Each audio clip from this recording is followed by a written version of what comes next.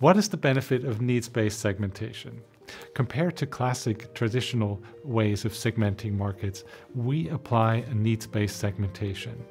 Needs-based means you only look at the criteria that customers apply to outcomes. So you look at how the way they rate importance and satisfaction, and you take those inputs to segment the market.